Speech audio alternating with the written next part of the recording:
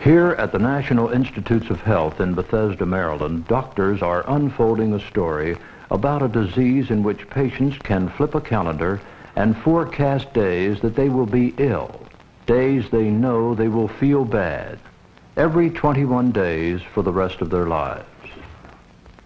The medical research story begins with dogs, collie puppies.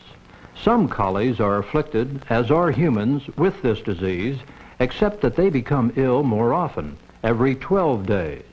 Not all collie puppies are affected, only some of those which are gray.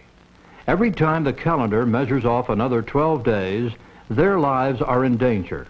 Their resistance drops way down, a fast-moving infection, and they could die.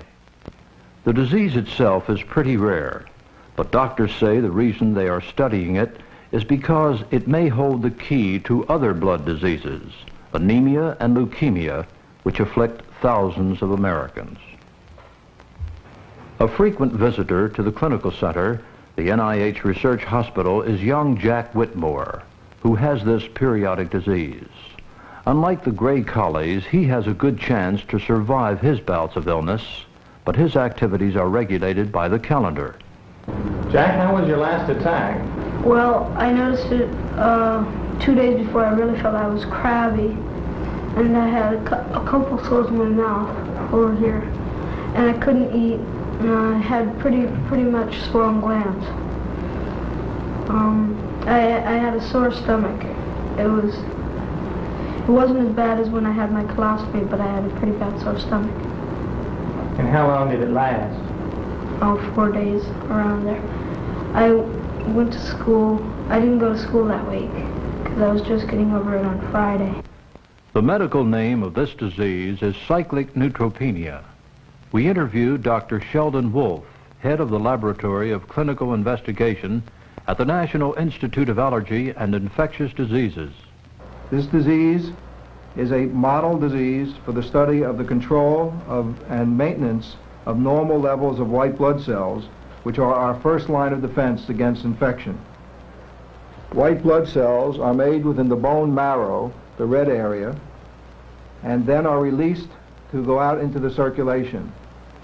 It has been defined in studies within our institute that both cyclic neutropenia of man and of the gray collie dog is due to a defect in production of white blood cells within the bone marrow. These young puppies have been brought to NIH, where it is hoped their contributions to medical research will help both humans and other collies born with a similar blood defect. Collie breeders hope that a test can be developed to determine when an animal has this defect, which it can pass on to its pups. Of course, our concern is directed toward the humans who suffer from this disease.